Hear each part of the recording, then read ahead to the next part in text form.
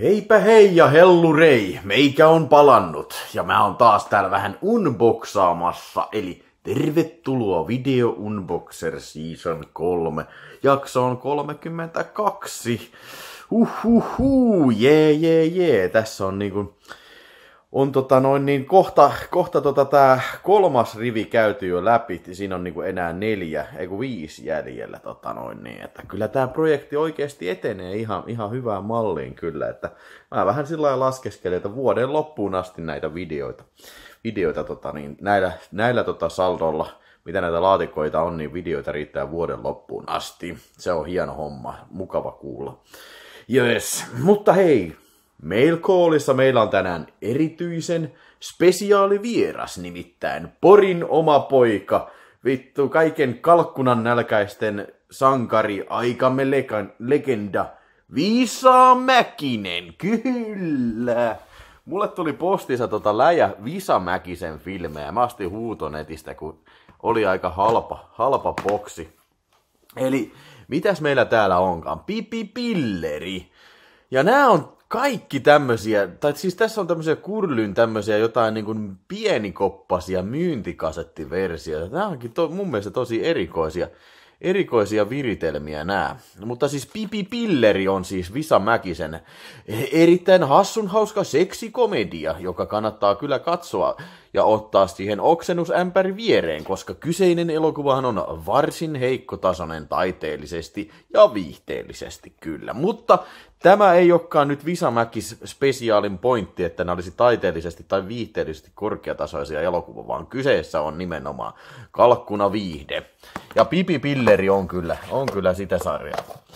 Mutta joo, siis tosiaan pienikasettisia kyrlyvideo tuotannon julkaisuja ja kasetti nyt ei on, no ilmeisesti jotain niin kuin siis reproduction-kasetteja, mitä on sitten joskus 90-luvun alussa tuotettu. Mutta ei kyllä Visa Mäkinen ei kyllä, vaikka siis ne on ottanut näitä myyntivideon, tehnyt uudet kannet, niin ei se ole kyllä niitä kirjoitusvirheitä kyllä niin kuin jaksanut korjata täältä takakannesta, missä puhutaan Copyrights for Finland, Kyrly Productions Ltd, Björneborg, Finland.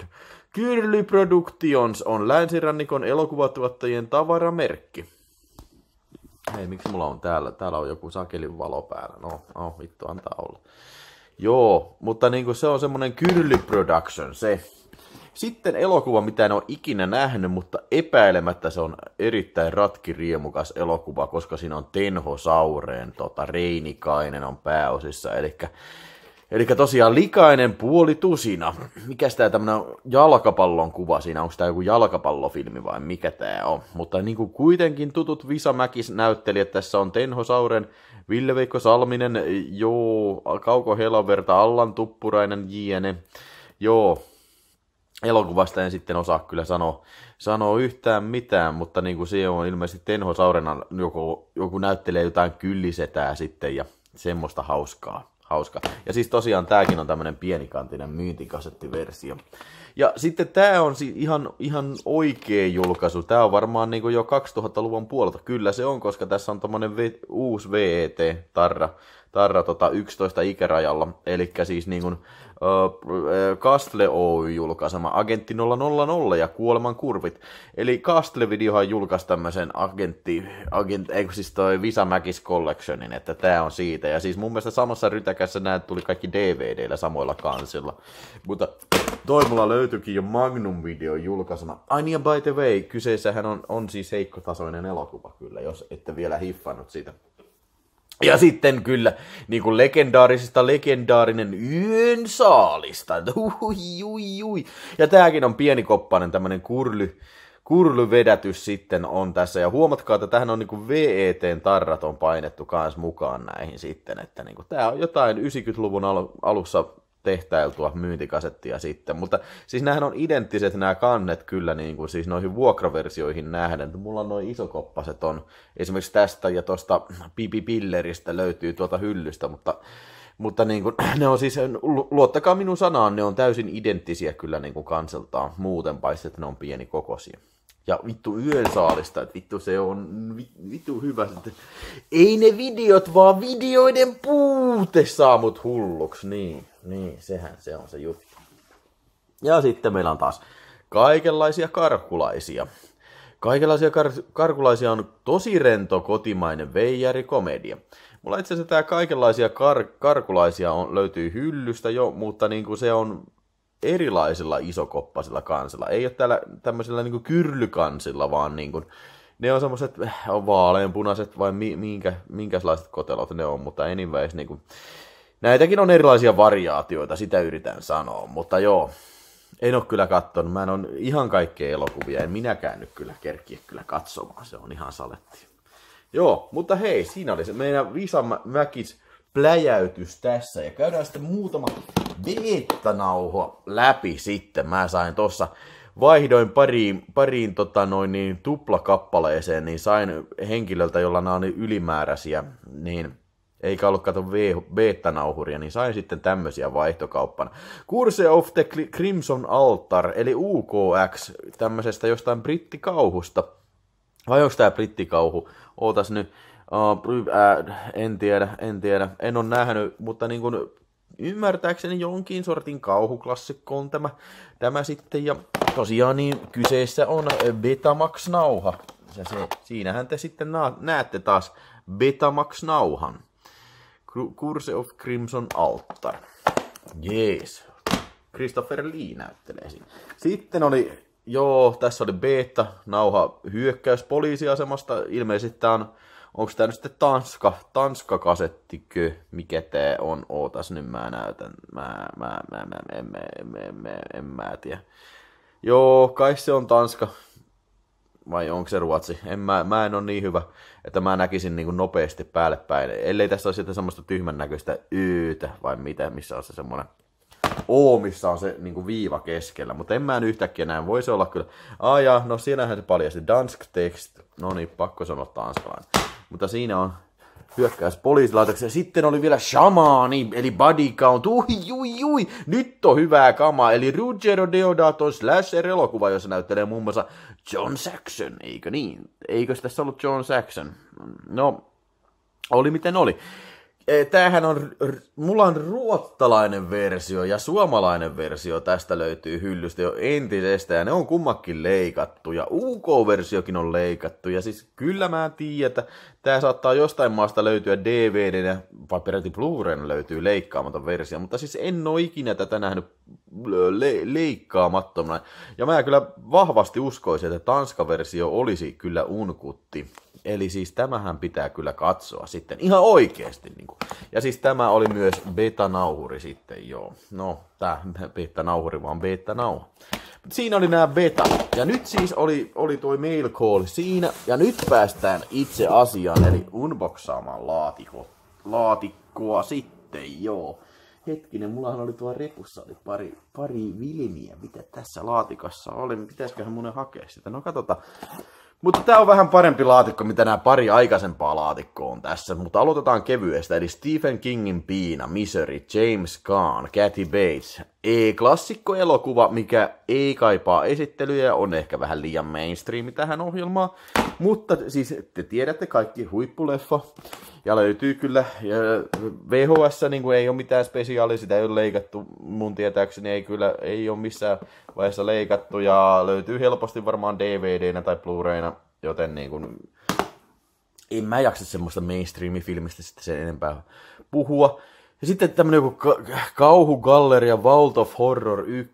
Mä en ole mulla aavistustakaan, mistä tässä on kyse kyllä tässä filmissä, mutta niin kuin ilmeisesti episodin elokuva Kyle MacLachlan, Beau Bridges ja Tom Hanks näyttelee tässä, joo.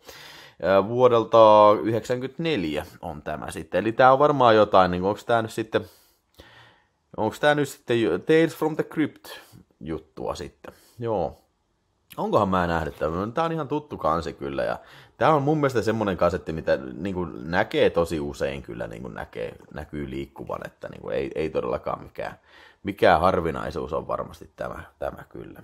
No. Joo, EC Comics kirjojen tarinoita pidetään bla bla bla, kauhutarinoita.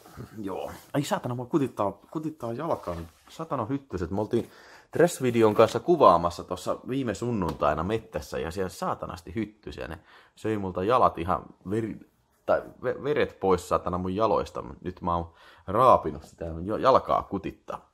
Born Beautiful, tie huipulle, saatana mikä paska. Tää on just tätä tämmöstä Barium Atlas-video, paskakasettia saatana. Ja meidän elokuvassa Hervana hurjat Gravis Plattenstein rikkoo nimenomaan Born Beautiful kasetin. Kannattaa katsoa Hervanan hurjat tuolta Trash-videon kanavalta, eli kirjoitat siihen YouTube-hakukenttään Hervanan hurjat ja sieltä löytyy. Mutta se rikkoo just tämmösen kasetin, se sanoo, että Born Beautifulin niin paska, että vittu. Mä vedän sen paskas, no niin. Mä en saanut tota rikki, mutta juuri kutakuinkin tollain toi Gravis Plattenstein tekee siinä. Joo. Okei. Nämä on todella laadukkaita videoita. Journalismin huipulta kyllä nämä niin hyvin toimitetut nämä mun videot, eiks niin? Kultaa Fortumaan. Kullanhimulliselle roistolle on vain yksi lääke, lyijyä kalloon. No niin, äsken meikäläinen sai videokasettia kalloon, mutta niin kuin tässä vedetään asteesta pidemmälle, eli lyijyä kalloon. Voi vittu, se on kyllä pahaa settiä se. Musiikki Ennio Morricone. Noniin, eli voidaan odottaa, että kysymyksessä on Italo-länkkäri sitten varmastikin. Joo, en tiedä tästä mitään, mutta niin kuin sen mä tiedän, että UF-elokuva ja tää on varmaan aika, ei mikään kauhean niin kuin tommonen niin kuin haluttu kasetti. Julian ja Gemma, Van Vadis, Fortuma Gold. Ei sano mulle kyllä yhtään mitään, mutta en mä nyt siitä ota kauheasti paskaa itselleni, koska niin kun noita Italo-westernejä meidän tuotettiin kohtalaisen paljon silloin 60-70, no oikeastaan 60-luvulla. Että se ei ole häpeä, jos ei kaikkia tiedä. Adolf Hitler, erään miehen ura. Noni, hei, tää oli muuten Netflixissä oli tää dokumentti. Tämähän on aika vanha, tää on mun mielestä 79 vuodelta tai jotain. Ja mäpä kattelin sen ja kyllä tää on ihan mielenkiintoinen dokumentti kyllä, että niin kun, aika jännä, että tämmönen report-video on ottanut tän ohjelmistonsa. Mulle ainakin report-video mielestä, siis siitä tulee report-videosta tulee mieleen, niin kun tulee kaikki nämä tämmöiset saksalaiset Lederhose-pornofilmit ja tämmöiset, niin kuin, mitä ne on Suomessa levitetty niin kuin niiden toimesta, niin kuin tämmöiset Reeperbahn-raportit ja tämmöiset tyhmät. Mutta ilmeisesti ne on sitten laskenut 1+1 ja sanoo, että kyllä, niin kuin pornon lisäksi Adolf Hitler kiinnostaa myös kyllä suomalaisia. Ja joo, olkoon sitten niin. Mutta siinä on erään miehen ura sitten. Joo. Ei varmaan mikään kauhean yleinen report-videon kasetti toi kyllä ole. Ei ainakaan mun mielestä kyllä. SOB, sekoilijan otollinen business. Voi että. SOB, eli son of a bitch. Tästä tulee mieleen, että meillä oli yläasteella meillä oli semmonen sarjakuvalehti kuin SOB. Ja se oli nimenomaan Son of a Bitch lyhenteestä, ja siinä oli kaikkea typeriä sarjakuvia, siis väkivaltaisia ja huonoa huumoria pitivät sisällään, mutta niin kuin semmoinen disclaimeri pitää sanoa, että niin kuin meidän Sobilla ei ollut mitään tekemistä tämän Blake Edwardsin elokuvan kanssa, että kyseessähän on varmaankin joku tämmöinen sekoilukomedia, ja siinä näkyy olevan Larry J.R. Hagman näyttelemässä tässä, onko mitään muita? Ei nyt ainakaan näytä tutulta yhtäkkiä. Joo.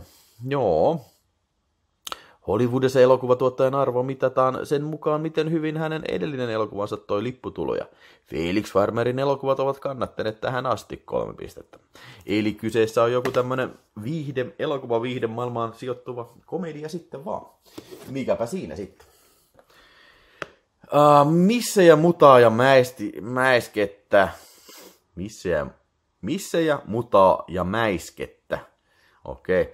No mä oletan, että mäiskeillä nyt viitataan sitten niin kuin mätkimiseen eikä erääseen toiseen asiaan sitten kyllä, koska niin kuin tää ei näytä sen tyylisiltä elokuvalta kyllä tämä niin kuin ollenkaan kyllä.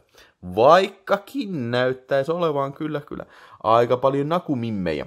Mutta tämä merkintä täällä kyllä pitää huolen siitä, että tämmöisessä elokuvassa ei kyllä sitä toista mäiskettä varmaan kauheasti nähdä. Eli Kastle-videon julkaisu ei varmaankaan minkään arvoinen, mutta niin kuin ainakin on tissejä kannessa kyllä. Sehän on aina positiivinen asia vai mitä. Joo. Sitten mulla on taas CBS Foxin oli yksi kansi, siis komedia lisää, mutta tämä on kyllä jossain jaksossa aikaisemmin käsitellyt ihan varmasti. Mel Brooksin High Axe Side, ei mennä siihen nyt uudestaan. Ui, Dead Zone, oi, Stephen Kingin Dead Zone, eli David Cronenbergin elokuva. Mun mielestä erittäin onnistunut Stephen King-filmatisointi. Siis mä en ole kyllä ikinä elämässäni lukenut yhtäkään Stephen Kingin kirjaa, koska ne on vitun paksuja ja jaarittelevia teoksia. Mutta niin sen mä tiedän, että niin kyllä tämä Dead Zone on kyllä niin on nähnyt useampaan kertaan, ja tämä on loistava filmi. Eli siis tässä on Christopher Walken, mikä jää johonkin onnettomuuteen, auto-onnettomuuteen, ja se on koomassa, ja sitten kun se palaa koomasta, herää koomasta, niin sitten se pystyy niin sillä lukemaan niin tai näkemään ihmisten tulevaisuutta, kun se koskettaa niitä. Ja sitten se sattumoisin kättelee tätä presidenttiehdokasta, joka näyttelee Martin Sheen, niin kättelee sitä ja näkee, että tämä presidentti valitaan virkaan ja se aloittaa sitten ydinsodan, jolloin sitten Stephen King, Christopher Walkenin on sitten, niin hän päättää salamurhata presidentin sitten. Onnistuuko se sitten? No, kaikkihan tämän on kyllä sitten varmasti nähnyt, että niin kuin eipä sitä sitten kannata ehkä enempää puida tätä aihetta, mutta hyvä filmi, suosittelen.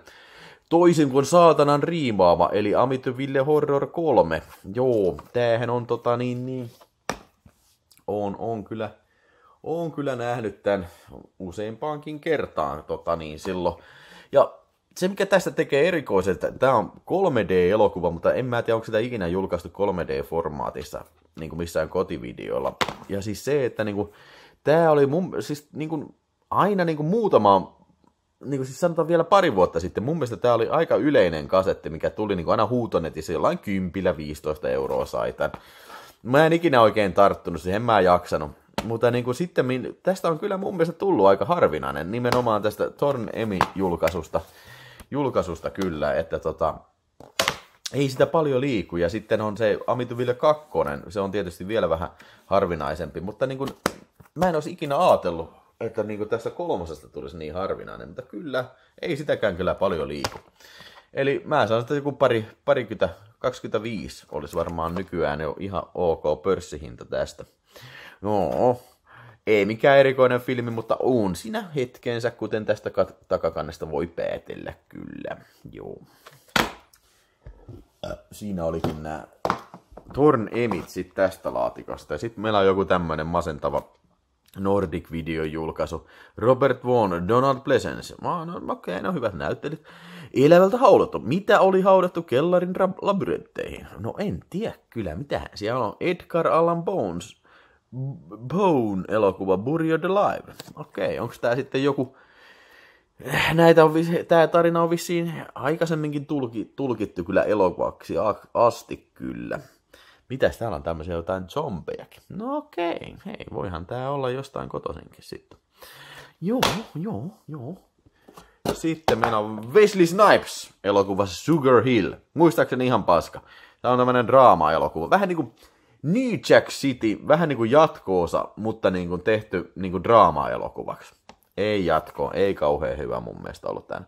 Ehkä siinä oli jotain niinku ok, mutta niinku, kun miettii, että New Jack City, oliko se 91 vai 92 tehty, niin tää on vähän niinku samankaltainen elokuva. Wesley Snipesilla on vähän samankaltainen asema tässä elokuvassa, mutta kuinka over the top se on New Jack Cityssä, se on niinku sellainen musta Scarface.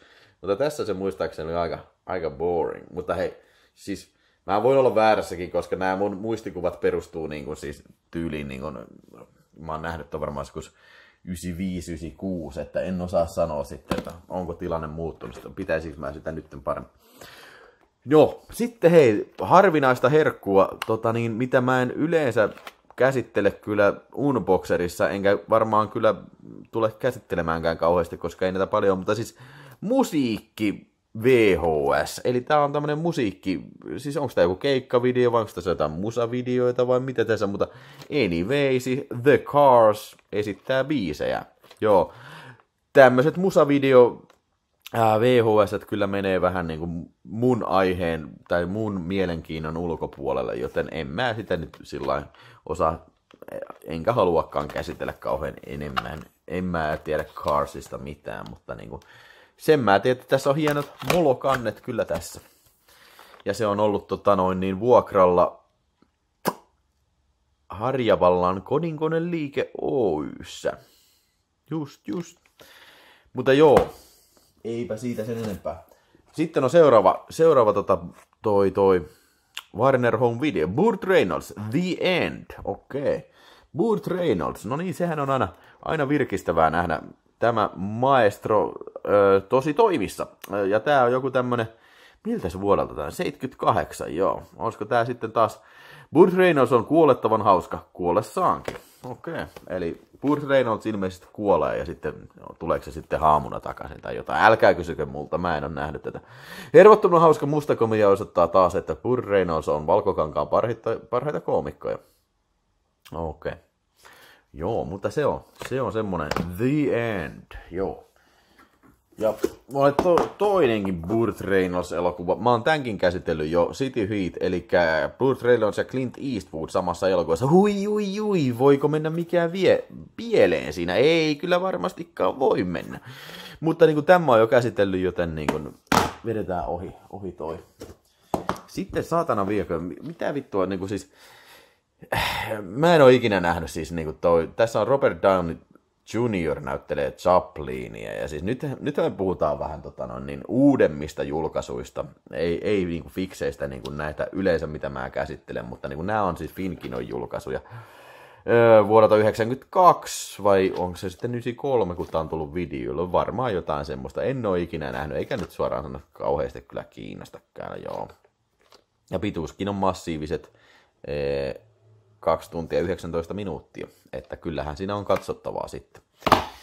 Joo, mutta se on semmoinen, en mä jaksa sitä enempää puhua sitten, mutta tästä mä voin puhua vaikka koko vitun illan. Oi, Army of Darkness, oi saatana vittu perse, niin, oi, perkeleen perse.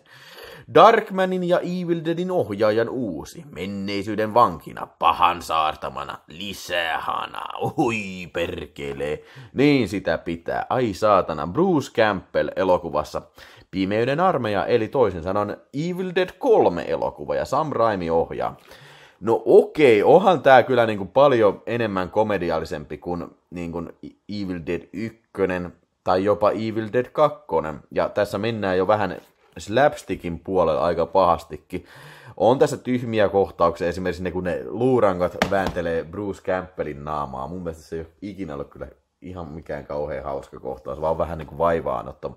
Mutta on tässä paljon hyviäkin kohtauksia. Esimerkiksi justiin niin kuin sanottu, tämä luurankoarmeija on kyllä niin kuin saatana hienosti tehty. Ja niin kuin siis niin kuin ehkä parhaimpia stop motioneita, mitä on niin kuin sitten koskaan niin kuin Valkokankaalle vedetty. Ja tämä on tehty vuonna 1992. Se saattaa ehkä olla viimeisimpiä niin kuin näin isoja elokuvia, missä on käytetty ylipäänsä stop motionia, koska niin kuin edellisenä vuonna oli tullut jo Jurassic Park, missä niin kuin piti käyttää stop motionia, mutta Spielberg sitten päättikin käyttää tässä dinosaurusta loihtiessaan kankaalle niin tätä uutta tämmöistä CGI-tekniikkaa, joka sitten hyvin nopeasti korvasi kyllä niin kuin stop motionin. Mikä on kyllä sääli, koska mun mielestä kyllä stop motionissa niin siinä on kyllä oma fiiliksensä kyllä, että se näyttää satana hyvältä, ja sitten varsinkin kun tietää, että kuinka vaikeaa sitä on tehdä, niin siis sitä on ilo katsoa. Kyllä niin kuin ihan vilpittömästi voin sen sanoa, että niin kuin perkele, tää taas sekostaa kamera jotain. Onkohan mulla oli taas akku vähän vähissä. Johtuukohan se siitä, että mulla on akku niin lopussa, kun mä alan nauhoittelemaan näitä. Ja nämä menee niin pitkiksi, ja sitten multa virta loppuu. Mutta nyt mä pistin verkkovirtaan tän jutun. Niin tää pitäisi kyllä mennä nyt ihan läpihuutona läpi sitten loppuun asti tämä video! Mutta siis mitä mä olin sanomassa, niin siis Army of Darkness, vittu hyvä leffa, ja siis kyseessähän on tää videon leikkaamaton, siis en mä sitä väitä, että siis tämähän on muutenkin vesitetty jo aika lailla kyllä niin kuin USAssa niin kuin ei haluttu niin kuin hermostuttaa MPAA-sensoreita, että eihän tässä nyt juuri paljon mitään vertaa on, mutta se on suuri huomattava parannus, jos vertaa vaikka Evil Dead 1, mikä oli Suomessa leikattu, niin kuin se joku reilu 10 minuuttia sitten. Ja siis Evil Dead 2 ei ole Suomessa julkaistu videona ollenkaan, jostain syystä, että niin kuin varmaankin ehkä pidetty liian rajuna tähän näille videomarkkinoille, tai katsottu, että ei ole markkinoita sille tai jotain, en tiedä, who knows. Mutta niin semmoset oli siinä. Mennään siis eteenpäin, ja mulla oli tässä jälleen lisää 90-luvun blockbuster-videota, eli Ruohonleikkaaja, Lawnmower Man. Joo, sehän on tuttu leffa kyllä kaikille varmastikin, eli tää missä Jeff Favey menee Pierce Brosnanin kokeelliseen hoitoon, mistä tehdään tyhmästä ruohonleikkaajasta, tehdään virtuaalitodellisuuden avulla, tehdään superihminen. Joo, tämähän elokuva oli hyvin uraauurtava siis näistä CGI-efekteissä, mistä mä äsken just puhuin, mutta niin kuin edellisenä vuonna oli tullut Terminator 2 ja Jurassic Park, mutta tämä vei sitten CGI-efektit edelleen niin kuin astetta pidemmälle, eli tässähän niin kuin tehtiin niin kuin kokonaisia maailmoja niin kuin CGI-nä. Mutta en mä tiedä, siis tästä on aikaa, kun mä oon nähnyt tämän leffan, muistaakseni ihan jees, mutta niin kuin tänään kun mä kaappasin tätä videoa, niin kyllähän se vähän nämä kyllä on niin auttamattomasti vanhentuneita nämä tämän leffan silloin tosi upeat CGI-efektit, että niin kuin nyt ne näyttää niin kuin siis joltain PlayStation 2-pelin niin kuin välianimaatiolta, tai no oikeastaan PlayStation 1-pelin välianimaatiolta. Kyllä siinä mielessä niin kuin tietokonetekniikka on huikeasti kehittynyt kyllä. Mutta tavallaan tässä on kyllä semmoista jossain määrin viehättävää ysäri-nostalgiaa kyllä tässä leffassa, että tämä kyllä ehdottomasti pitäisi katsoa uudestaan. Ja mun mielestä tästä on tullut justi Blu-ray, oliko se nyt Shout Factorylta, että semmonenhan kyllä pitäisi varmaan hommata, koska niinku, ei näissä tämmöisissä visuaalisesti näyttävissä filmeissä ei ole kauheasti mieltä ehkä välttämättä näitä, niinku, jos haluaa oikein nautiskella, niin välttämättä mieltä ole katsoa niinku VHS:ltä. Että niinku just, ehkä just tämmöiset leffat sopii paremminkin VHS:ltä tiirailtavaksi, mikä on siis niinku, tää on vuoden 80 tämmönen joku komedia, missä näyttelee Robert Forster ja sitten John Vernon, ja joku high school juttu. Ja epäilemättä tässä on taas niinku vähän tissiä ja tämmöistä, ja vuodelta 1983 on tämä nauha. Että tämä otin tuolta Tampereen 5 tähden videodivarista sitten, että niinku, tämä ei tullut postissa. Mä vasta muistin, että no niin, tuolla mulla repussa, mitä mä kaappasin tänään, että hain sieltä tuossa videokameran crashauksen yhteydessä, hain sitten vähän lisää filmejä, että saadaan vähän lisää pituutta tällekin videolle. Niin, sehän on hieno aika mitä. Sitten joku tämmönen paska, mikä mulla on, tää menee kyllä varmaan roskiin, tää on rikki tää kansi, tää on Lady Katoa. Multa nyt löytyy tästä Nordic Video ja VTC Video versio tästä, että montako vitun versio tästä vitun jostain keskinkertaisesta paskakomediasta, näin mä oon ymmärty. Niin montako niinku versio tästä Nobody Never Heard komediasta tarvitaan. En mä tiedä, en mä tarvi kyllä enää yhtäkään, että niin kun joku on syönyt nälkänsä tosta jotain, niin syököön lopukki sitten, en tiedä. Ja sitten hei viimeisenä vielä ennen supersäkkiä, niin tämmönen löytyy, mikä ihme saatana, mikä tää tämmönen on? Dolph Surakka, Pompidou, elikkä tää kansi imitoi varsin onnistuneesti mun mielestä niin Steven Seagalin Out for Justicein kanssa. Paitsi että toi pumppuhaulikko on korvattu skeittilaudalla. Ja mä nyt otin tän sen kummempia miettimättä sitten tuolta Tampereen 5 tähden leffa divarista. En siis tiennyt yhtään mistä on kyse, mutta ilmeisesti joku suomalainen tuotanto tää on näistä nimeistä päätelle. Mutta nyt sitten kun mä kaappasin, niin käykin ilmi, että tää on joku tämmönen skeittivideo, eli vähän tämmösen Jackass-hengissä, niin kuin nää skeittailee, ja se on vähän niin kuin Easy Dudson homma tässä. En mä tiedä, onko siinä mitään muuta sisältöä, mutta niin kuin, mua ei skeittaaminen voisi vähempää vittu kiinnostaa, mutta niin kuin, kansi oli vitun siistiä, ja tää teki muhun vaikutuksen, että niin kuin, mä vähän toivoin, että jostain olisi tämmönen ollut joku minulle ennen tuntematon Findie-elokuva Out for Justice-klooni, mutta niin kuin, eihän se ollut kuvaa tuommoinen skeittivideo. Mutta niin kuin, plussa kyllä niin kuin, hauskasta kansikuvasta. Joo, mä laitan kun mä myyn noita leffoja, mä voin pistää jollekin ponarilla tämän mukaan tulee sitten, niin saa sitä elämänsä yllätyksen kyllä. Ui. Joo, oi, yes. Ja sitten hei, on vielä yksi tehtävä suoritettavana tässä videossa, ja sehän on tietysti, te tiedätte sen, että se on... Supersäkki!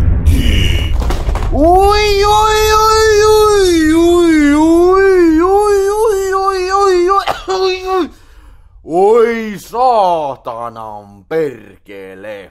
Nordic-videota, Superflying Man, eli englanniksi Puma Man. Elikkä italialainen supersankari-elokuva vuodelta 1980.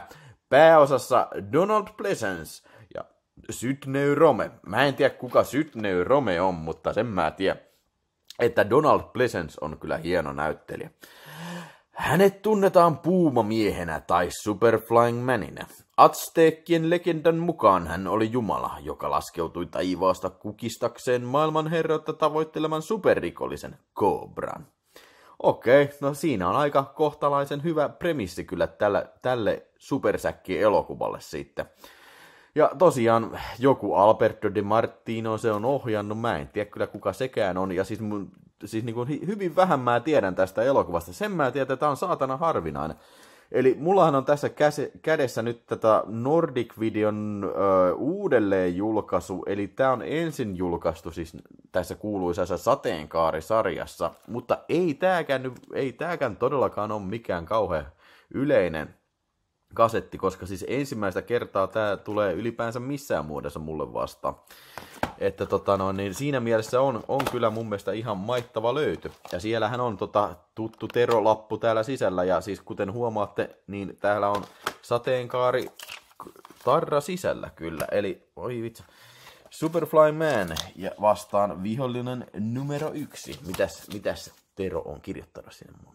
Hyvä kuva. Tarkastettu kuvakelauksella JVC-nauhurilla 3.4.2018. Nauha kuitenkin liian lyhyt ja leffa loppuu kesken lopputekstiä. No se ei kyllä mua paljon haittaa kyllä, että niinku, sehän luo vaan tunnelmaa kyllä. Mitenköhän noi Nordic-videon äijät on tollain mokannut, että että niinku ne ei ole käyttänyt niinku pidempää nauhaa sitten. En osaa sanoa kyllä miten tämmöisiä kämmejä tehdään, mutta kyllä sitä näköjään tapahtuu. Joo. Mutta niinku kyllä on hieno kyllä niinku, tää on jotenkin tää kansikuva ja tää aihepiiri ja nimi vetoo jotenkin muhun tosi paljon kyllä, että se on aina hieno kyllä niinku saada tämmönen niinku hankintalistalla oleva titteli hyllyyn sitten niinku se on kyllä semmoista niinku ilon riemujuhlaa niin sanotusti kyllä, kun näin pääsee tapahtumaan. Ai saatana, se on kyllä niinku siitä minä pidän kyllä perhana. Joo, mutta hei, kai mä tästä lopettelen tältä erää. Kiitoksia katsojille kaikille, kun jaksoitte katsoa tänne taas. Ja muistakaa hei oikeasti tilata se kanava. Ja muistakaa ensi viikolla on juhannus, mutta sen jälkeen on se on sitten kuukauden viimeinen viikonloppu, ja mähän vähän uhosin, että mä pitäisin live-lähetyksen taas, että katsotaan, ehkä mä pidän sitten, mutta pistäkää muistiin tämä tämmönen tapahtuma. Ja hei, sitten vielä semmonen bonus tässä, niin kun eräs vieras tulee käymään mun tykönä täällä Tampereella tossa niin kun parin päivän päästä, eli siis mähän nauhoitan, että nyt on tiistai, mutta niin kun tulee täällä poikkea, ja mä vähän kyselin siltä, että kiinnostaisiko siitä tulla pieneen haastatteluun tähän videospaceen, ja sanoin, että tehdään vaan. Joten kenties kun te katselette tätä sunnuntaina tai maanantaina, niin mä varmaan pistän tämän bonusvideon, sikäli mikäli mä semmoisen nyt lopulta saan kuvattua, niin pistän bonusvideoon siinä tiistai-keskiviikko-akselilla tai jotain semmoista pistän tulille, että kyllä niin kuin kannattaa seurata tätä kanavaa, koska koko ajan tulee lisää huippua matskua. Ja yes, painakaa sinne ja suunnatkaa myös selain sitten tuonne Videospace-sivulle, koska sinnehän nämä kaikki päätyy. Sieltä voitte ihailla ihan rauhassa näitä kansia sitten ja luoda siellä oman leffakokoelmankin, koska sinne tietokantaan, koska mä uudistin niin kuin kokonaan sen leffojen listalle lisäyssysteemi ja nyt se on paljon helpompi ja yksinkertaisempi käyttää. Yes. No niin, taas on puhuttu paljon, taas on puhunut niin saatanasti ja nyt alkaa ääni loppua ja kaikkea semmoista. Joten meikäläinen pistää musat tästä pyörimään ja sitten toivottaa teille hyvät yöt ja palataan asiaan. Moi!